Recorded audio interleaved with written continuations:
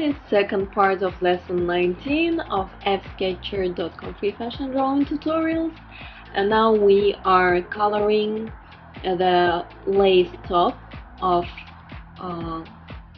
Oscar De La Renta dress of spring 2012.